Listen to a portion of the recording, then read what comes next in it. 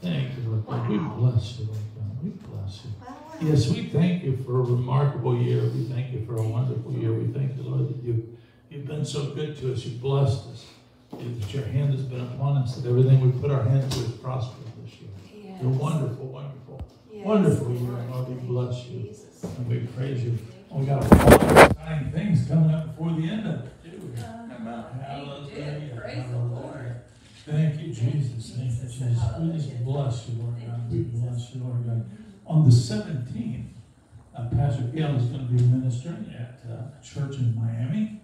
And with some of our people that we're connected with in Miami, she'll be ministering there on a Sunday morning. And so tune in. It'll be really, really good. I know it'll be excellent. I'm just not sure whether we're going to be able to get it on Facebook or how we're going to do it exactly. But I know that they broadcast on Facebook too, so we'll see if there's some way we can link that anyway. But anyway, we're excited. Huh? Yeah, no, it'll be awesome. This is going to be absolutely awesome. And we're very, very excited about that. And then we're going to have our camp meeting. And do you have the dates on that camp meeting now? It is the 7th, 8th.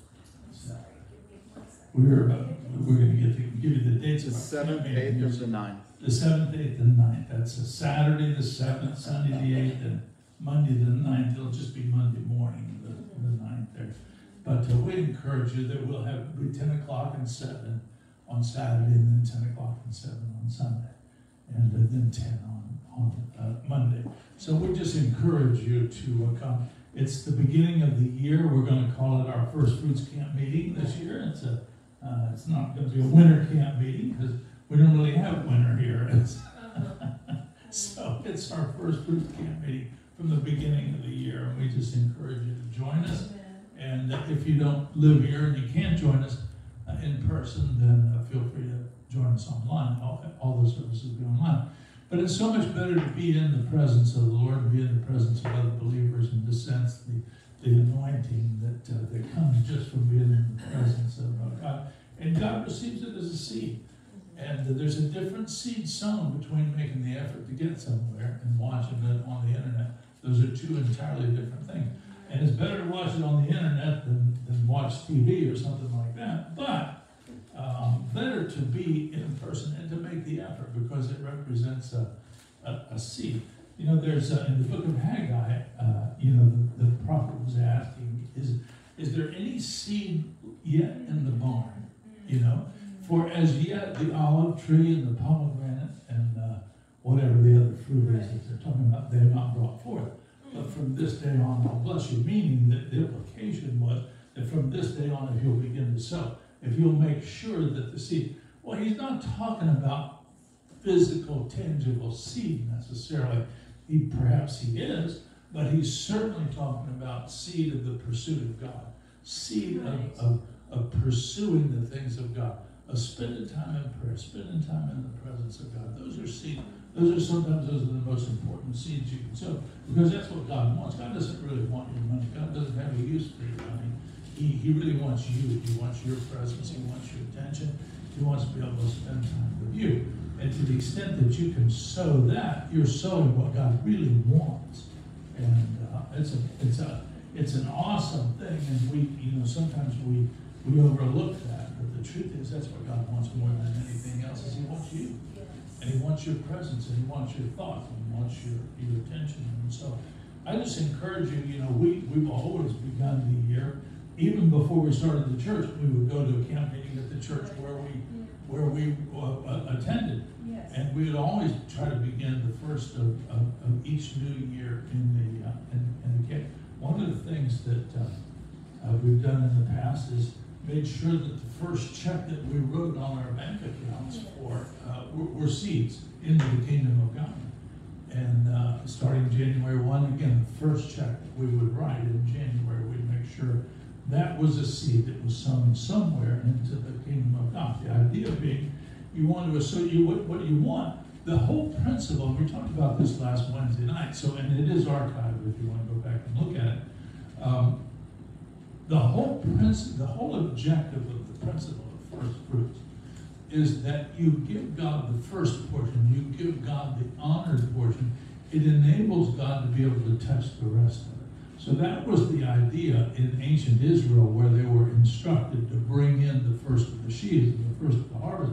They were supposed to bring it in and present it before the Lord as a wave offering, not because the Lord was going to eat it, or not because anybody was going to consume it. It was a good thing, but they wanted to associate it with Him. They wanted to give Him thanksgiving for the fact that there was a harvest, and to associate Him by bringing Him the first portion, by bringing Him the honored portion. What happened is it associated with Him with the remainder of the harvest, and it gave Him the right to do with the rest of the harvest as He saw fit, and He could bless that harvest.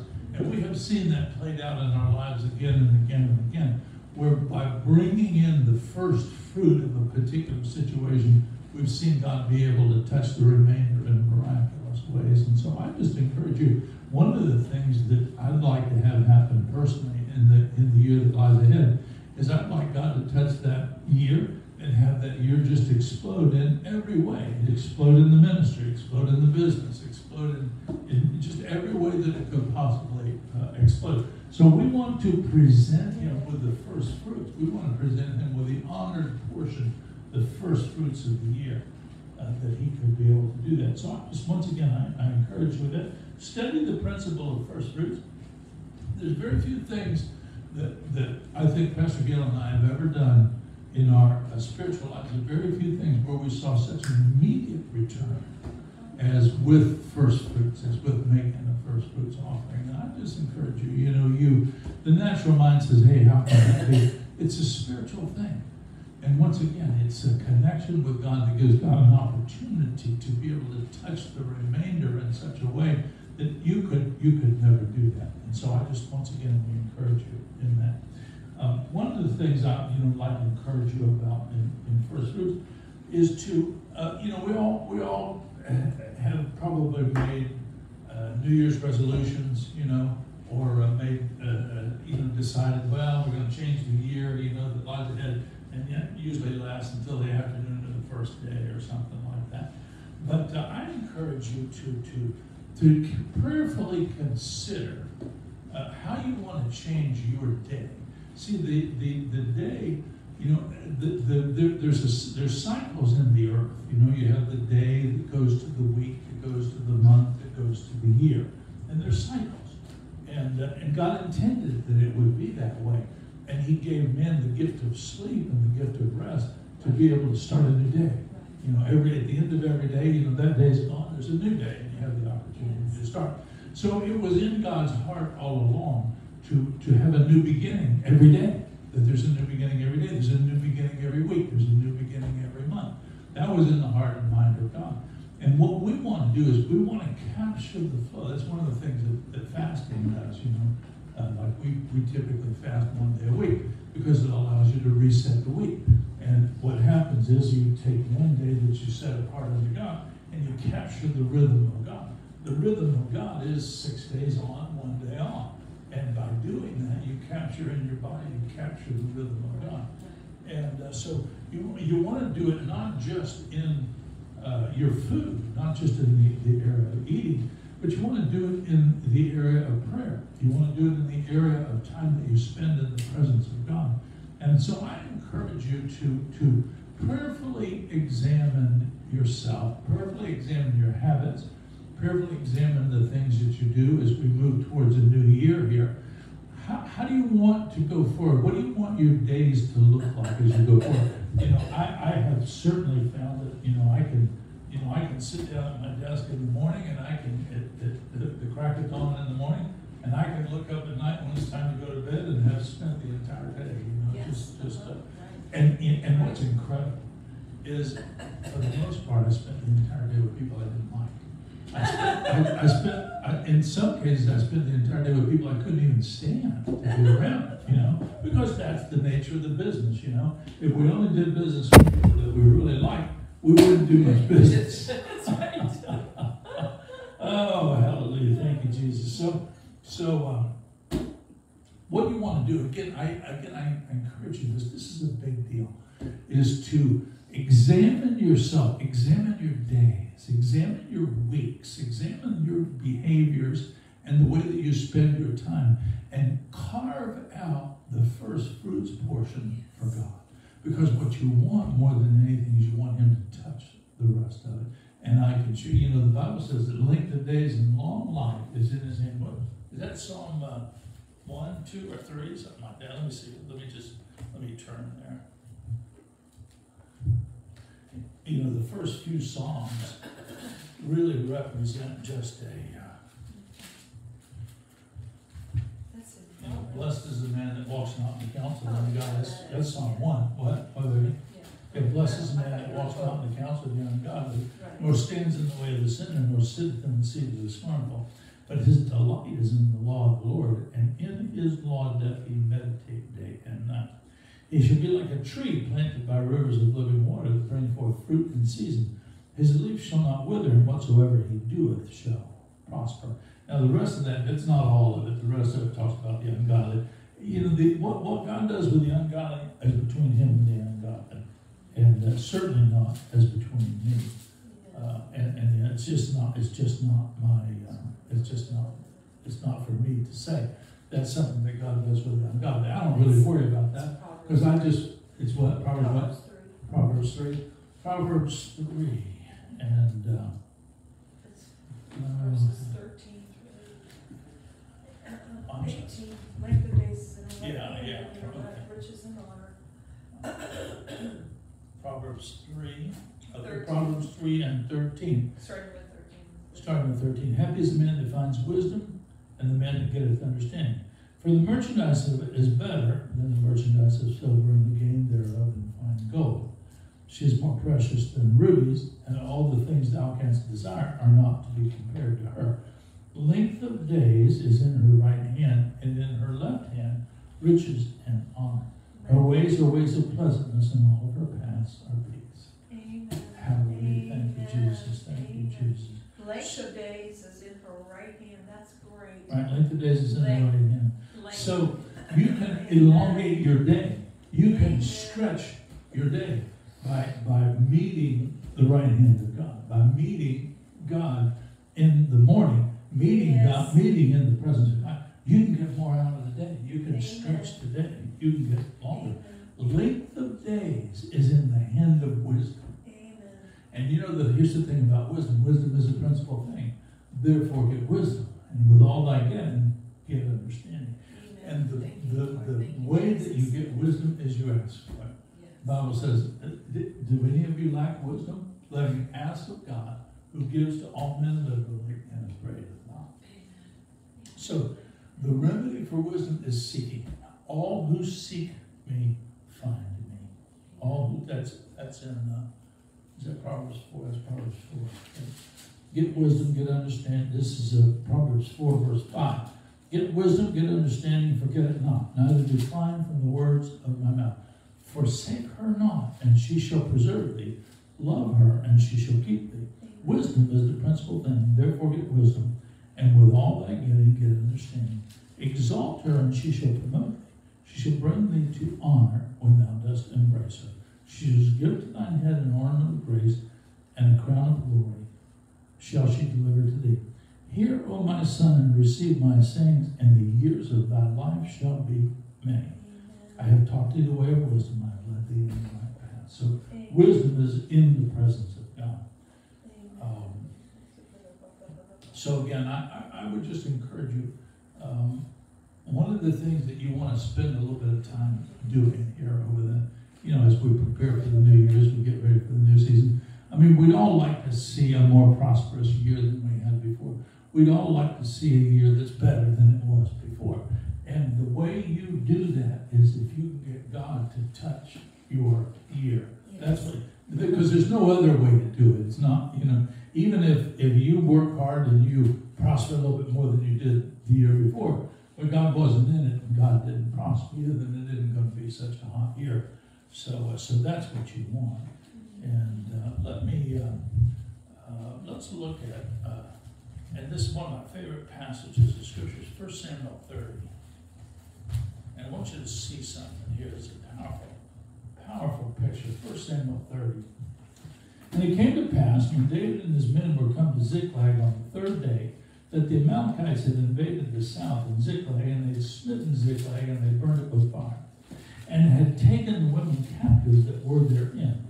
And they slew not any, neither great nor small, but they carried them away, and they went on their way. So David and his men came to the city, and behold, it was burnt with fire, and the wives and their sons and their daughters were taken captive. Then David and the people that were with him lifted up their voice and wept until they had no more power to weep. And David's 2 wives were taken captive. And David was greatly distressed, for the people spoke of stoning him, because the soul of all the people was grieved, every man for his sons and his daughters. But David encouraged himself in the Lord. David encouraged himself in the Lord. Now, it doesn't really say, how did he do that? Maybe it was worship. Maybe it was prayer. Maybe it was meditation on the scripture. Maybe it was praying in tongues. There's no indication here. All it says is David encouraged himself in the Lord. Now, you can't encourage yourself in the Lord and not be in the presence of the Lord. So whatever it was that he did, he ended up getting up into the presence of the Lord. And then David said to Abiathar the priest, Ahimelech's son, I pray thee, bring me hither the ephod. And Abiathar brought thither the ephod to David. And David inquired of the Lord, saying, shall I pursue after this troop? Shall I overtake? And he answered him, pursue, for thou shalt surely overtake, and without fail recover all. Now, what I want you to see in that is, here's David. He's confronted with an extremely difficult situation. He's in, clearly the people are down. It says they wept. They wept so loudly, they wept so long, they wept until they had no more power to reap. So here's David and all of the men. They're incredibly discouraged in circumstances. Only David appears to have encouraged himself in the Lord. Here's what I would submit to you, is that in the middle of distressing circumstances, David knew what he needed to get out of it. That's such a key thing, because what happens is you can get you can get feeling downtrodden, you can get feeling low. What was it? Eeyore used to say, Eeyore, feeling really low. So, you can get into a downward spiral. That's what happens.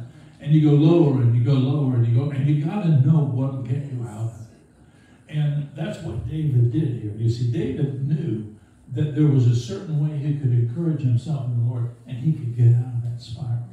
And it appears that he alone was the only one who did that, only one who knew that. That certainly is a mark of a leader. David was certainly God's chosen man of the moment. He's God's chosen man for the hour. And he clearly has established himself as an extraordinary leader. And one of the things he's learned is, what does he need to change the circumstances? And he realizes it's encouraging himself in the Lord.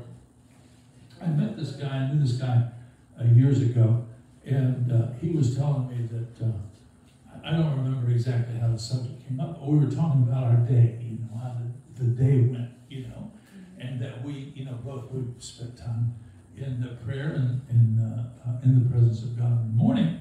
And he said, but what I found, he said, is it wears off so quickly. He said, so what I found is, he said, I need to spend some time in prayer at lunchtime. Yeah. And he said, I need to spend some time in prayer in the afternoon. So he said, I actually do it 3 different times a day. Amen. And he said, if I'm really busy and I got to short up a little bit of time, I'll make that morning a little less. And maybe each one a little bit less, but I still do the 3 times a day. Amen. He knew what he needed to get out of the spiral. Amen. Because we all have that. We all can get, no matter how you train yourself, no matter what things have happened to you, we are still susceptible to the downward spiral of depression, the downward spiral of discouragement, the downward spiral. Like one of the things that I have found, and this is true confessions time, one of the things that I have found is I get so disgusted with people, who see the world through different eyes. My days are spent in our business. My days are spent, probably 80% of the people I interact with are not born again. And 70% of them worship sticks and stones and gods that aren't no gods at all, you know. And what happens is I can become so, your spirit gets dirty because, you know, unholiness is contagious. Holiness is not contagious. See, holiness is a decision. Unholiness, you're going to rub up against the unholiness all day long. And that's what the Bible says. And is it Haggai where it says that holiness is contagious? Yes. Holiness is not contagious, but unholiness is contagious. And that's what I find is that, once again, it's just the nature of my business. It's the nature of what I do, that I spend, you know, substantially the majority of my day interacting with people who are just, they're certainly not born again. And they're about as unsanctified could get, you know. And it becomes disgusting sometimes to actually be around those people.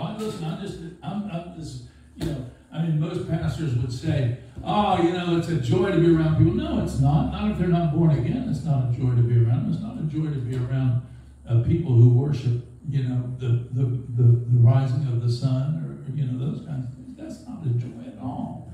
And so what I've got to know is I've got to know, what do I need? What do I need to get out of that? You know, how do I encourage myself in the Lord? You know, I know I need that morning time, but maybe I need something later on. Maybe I need a break. I've listened over the years to a lot of teachers, some good, some not good, particularly on the subject of time management. You know, and how do you manage your day? How do you manage your time? Right. And what I've come up with is sometimes you just got to take a break. You know, at certain points in the day, you just got to get up and take a break, no matter how busy you are, because you just got to clear away. You got to separate yourself from the ungodliness that we're around on a daily basis. You know, and so I encourage you. Just like David, you see, David knew what he needed. He knew he had to encourage himself. Lord, he knew that he needed a word from God, but that he couldn't get a word from God until he could get up into God's presence. See, you and I, the Bible says, we're seated in heavenly places with him. We're seated. So if you're seated next to Christ in heavenly places, you ought to be able to get the answers you need just by turning and asking him.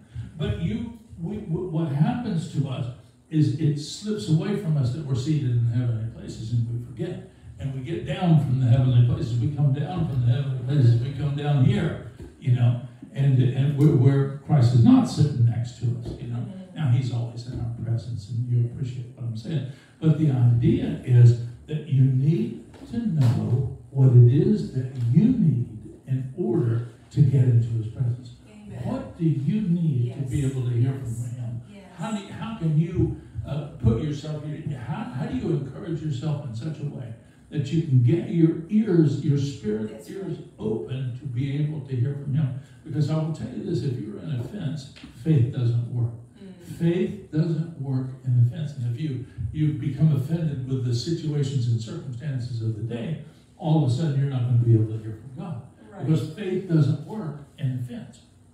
On the other hand, if you purpose in your heart to stay out of the fence or to do the things that are necessary to get you out of the fence, what will happen is then all of a sudden you can stay in faith. And you can be in faith and you fight off offense. You fight off discouragement. You fight off, because listen, we don't live in the land where there's never heard a discouraging word. That's not the land we live in. Oh, hallelujah. So anyway, what I wanted to do was, what I want you to think about here is, particularly as we come now toward the end of the year, again, if you don't change something, the new year is going to look just like the old year did. The new year will be, and maybe you make a little bit more money, or maybe you acquire a few more goods or something like that. But for all practical purposes, if you don't change something, it's going to look just like the year that was behind you. And who wants to do that? You already lived that year before. What you want is you want to live a year ahead of you that's going to be good, it's going to be better, that you captured what God had for you, what God had laid up for you. And He has things laid up for you. But you've got to be able to hear. Here's the thing about how God operates. Whatever it is that you're believing God for, you're going to get through the delivery of a word. That's how God operates. He operates by His word. He delivers His word. Whether it's the spoken word, whether it's the revealed word, whether it's the word of revelation knowledge, He does it by His word. And it's the hearing and the receiving and the executing the word of God. That's how you get to the next place. Well, it begins with the ability to hear. Yes. And if you're in discouragement, or you're in depression, or you're angry with people or upset with people, you can't hear from God. That's just the reality of how it is. And if you can't hear from God, you can't get direction. And if you can't get direction, you can't execute on the direction. And you don't end up going where God had for you to go. So once again, I encourage you, just like David, know what you need. Know what you need to get up into His presence. Maybe it's just taking a break and saying, listen, I'm going to sing a couple songs. I'm going to sing a couple of my favorite songs. Yes. I remember when I first got born again, the church that I went to, the little church that I went to, they had a really good musical group. And they would they decided in advance what songs they were going to sing. And so they would do a little sheet, of the different songs. And that was great because, I could take it with me. And, then if you had a discouraging moment or difficult circumstances, or you just needed to take a break or something, you had the words of the song right there, and then you could remember the tune. And it was really, really good for me. And then I discovered the old Integrity Music tapes, which what they used to do years ago was they would take a particular section of Scripture and they develop a whole series of songs out of that Scripture. And then you played the tape, and it was the word after the word after the word, and it was excellent. And I listened to those all day long in my car. I had them in my car, and that's what I listened to all day long. So the idea was I knew what I needed. I knew that I needed something. Well, life never changes in that respect. You got to know what you need. Yes. And so I encourage you, as we come in, as we move toward the new year, we talked about first fruits, last week, and we talked a little bit about first fruits again. But I want to encourage you as we begin to go to the new year that we all begin to get prepared so that we can take advantage of the change of the calendar, the change of the season. Now, certainly you can make changes at any given point in time, but it's changing anyway. And there's, and typically what happens is a little bit quieter, and you don't perhaps have quite as much things going on, around the holidays, at least work type related things. And maybe you've got an opportunity to begin to think about, how do I want to make changes for the next year? How do I want to change my day? Do I want to restructure my day? What can I do? Maybe I want to rearrange my workstation, so that it looks a little bit different, Maybe I want to rearrange the hours that I'm working, or the hours I'm praying, or the hours I'm spending, or the days I'm even working, or whatever. The point is, examine your day, examine your behavior, examine the things that happen, so that you can kind of try to get an idea of, well, maybe I want to change this, and maybe I want to change it, because I want my days to be productive. Long life is in His hand, and length of days and long life is in His hand. Amen. And I want to capture that. Amen. In other words, if length of days is in His hand, you've got to get in His hand too. That's how you get the long life. That's how you get the elongated days. That's how you get more done. So once again, I encourage you to examine yourself, examine your days, examine your behavior, examine your life, examine how you spend. Are you actually getting to church, on a weekly basis, or are you just watching it on the internet? It's better to watch it on the internet than not at all. But it's better to get to church too, to make sure that you've gone out of the way to get into the presence of the Lord. Well, hallelujah. Once again, I want to encourage you. The camp meeting, we're going to have our camp meeting this year in the first weekend in January. And it's going to be a wonderful time. I encourage you to come. It'll be great. And again, between here and there, we'll be talking about perhaps a few other things that might help you just change your behavior and capture your thoughts. And you know, the secret to the supernatural is the control of your mind. Because if you can't control your mind, you can't control your tongue. And death and life is in the power of the tongue. So what you want to do is you need to learn the control of your mind. Know what your mind needs to separate itself.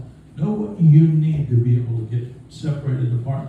Know what you need to get into the presence of God, because that's where the voice is. Know what you need. It is the supernatural is all about the control of the mind. Because when you can control your mind, now you can control your speech, you can control your mouth. And the supernatural, I'll tell you this, you will never enter in routinely to the supernatural realm if you can't control your mouth. You've got to get your mouth under control. You don't talk about what you don't want. You don't talk about negative circumstances. You don't talk about circumstances that you do not want to grow. You just shut up. Or don't talk at all, or begin to talk about the things you do want to grow. But don't allow yourself to be sucked in and begin to talk about what you don't want to have. Talk about what you don't want to have happen. Don't do that. Because you've got to control your thought. Because as a man thinketh in his heart, so is he. As a man thinketh in his heart, so is he. Oh, hallelujah. Thank you, Jesus. Do you have anything to add, Precious?